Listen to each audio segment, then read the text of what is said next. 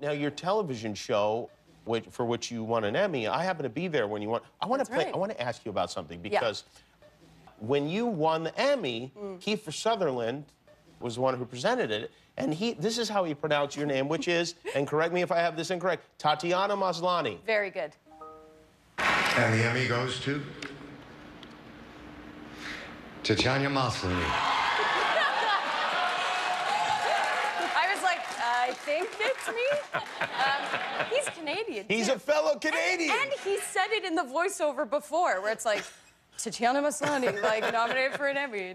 Have you spoken to him about that? I won't talk to him. You will not talk to him?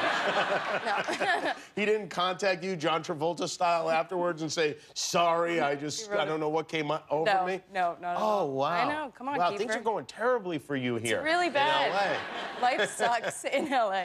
Are you, your show, have you finished shooting the whole show? Yeah, we finished 2 months ago. Okay. We wrapped it up. And so you play so many characters on the show, which seems like, obviously, is a fun thing as an actor, but at a certain point, do you miss it, or are you like, all right, enough already with this? I mean, I was exhausted by the end of it, but saying goodbye, because we kind of had like 2 weeks where we were wrapping either a clone a day, or a character, a supporting character, or a set, or whatever. And these are people who you like get to know for 5 seasons, and you really care about them. And I was so emotional that 2 weeks. I was just like, you really care about your clones? Yeah, I care deeply about all my clones. That's very I wonder sweet. what they're doing right now. Are they okay?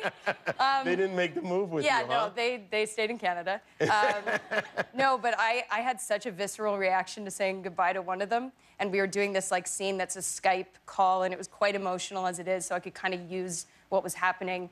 And I just had a spontaneous nosebleed while I was sobbing. Really? Yeah, it was so gross. Oh. It was so, the director's like, cut, and I'm like, stop, no, can't we use this? Like, let's use it. A lot of actors can cry on command. Very few actors can make their nose bleed on command. That's like a special level. That's why the Emmy. I think it's like you and Meryl Streep.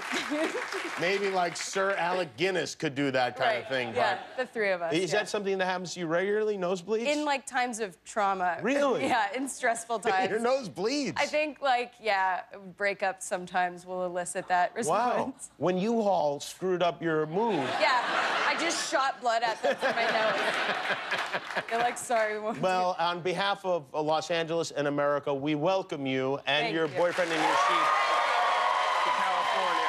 Tatiana Maslany, Orphan Black, Saturday nights at 10 on BBC America. Hi, I'm Jimmy Kimmel. If you enjoyed the video, hit subscribe. And if you don't click subscribe, this invisible hamster will die.